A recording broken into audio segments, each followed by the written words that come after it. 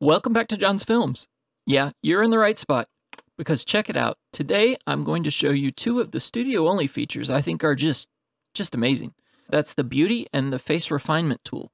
These are OpenFx that are available in the color page when you add the effect from your library into your color notes. Let's start with the Beauty effect. This effect has the capability of smoothing skin naturally in a way that you really don't have to do much work. In fact, if I jump over to the automatic, you'll see there's very few controls, and honestly, it's probably all you need. If I zoom in, you'll notice she's got some texture in her skin, no big deal, but if we're going to make her a supermodel, we might as well smooth that out a touch. So I'm going to use the auto controls with the automatic operating mode and just pull it up a bit, and you'll notice I can go crazy. Start looking glamour shots from the 90s. Ugh. Or I can try and smooth it to the point that it doesn't affect her overall complexion and lose definition, but smooths out. There we go. So that smooths it out a touch. And then if I want to, I can always blend it back in if it goes a little too far. So maybe I want to try and go a little too far and then blend it back down, see if that helps. That's not terrible. So that looks pretty good. However, you can hit the advanced view where you can really start to decide, I really want to go crazy on the smoothing.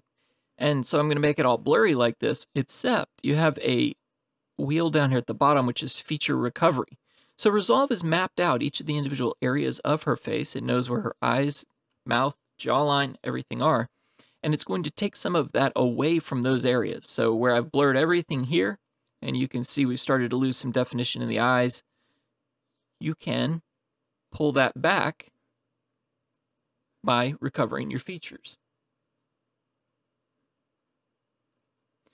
Now, this isn't the only thing that's available. In fact, I think we can do better with her skin up there if we were to use face refinement. Now, face refinement requires a little bit more work. I'm going to click Analyze. This will now run through the face.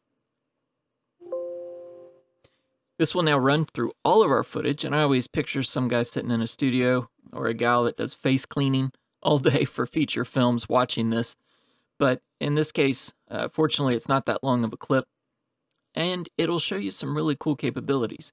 You'll notice Resolve is now tracking, just like you would put in tracking nodes, her eyebrows, her eyes, her nose, her mouth, and her chin.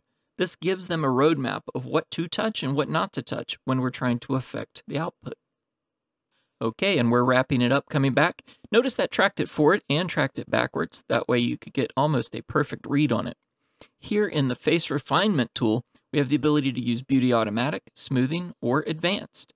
Again here, however, Beauty Automatic seems to work really well. There is a place you might want to modify it, so let me show you the mask. This is what it's identified as her touchable skin in this case. You can change the mask size, in fact, if you want to include her neck or her ears, for instance. You can include those by using the face mask size slider on the side. I'm going to go with the default because really, I want to affect her face. I want to make that really come out.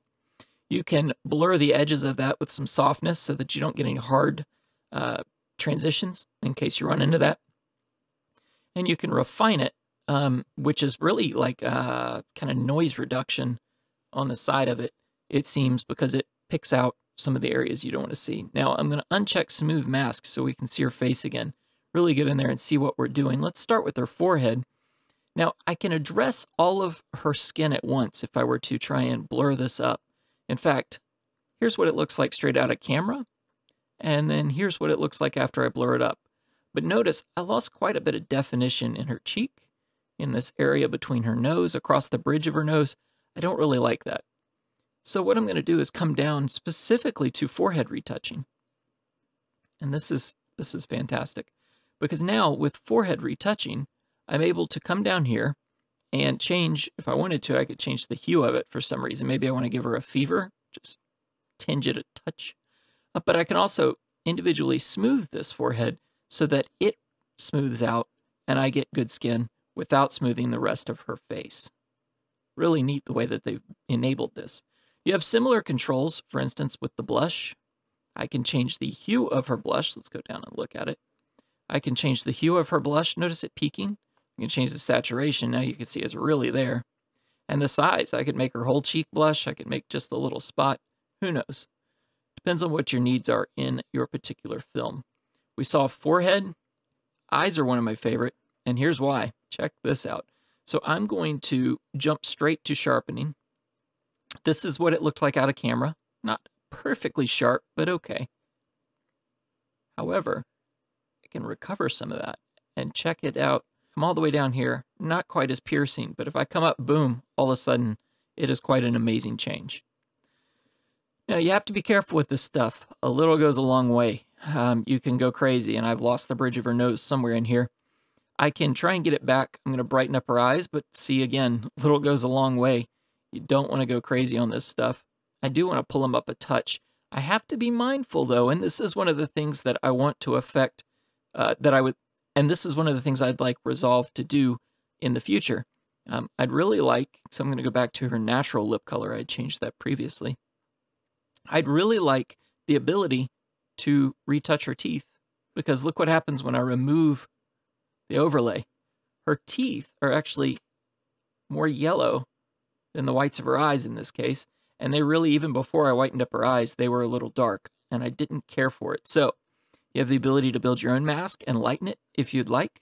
You could also try and key that out, probably use a mask plus color key, but something would need to happen to this footage before I'd really want to use it in much. All right, past that, like I said, you got cheek. You also have chin. This is where you can change the saturation of her chin. Notice the bottom area.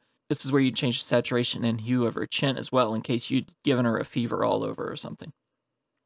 So that's 2 features that are studio only for Davinci Resolve.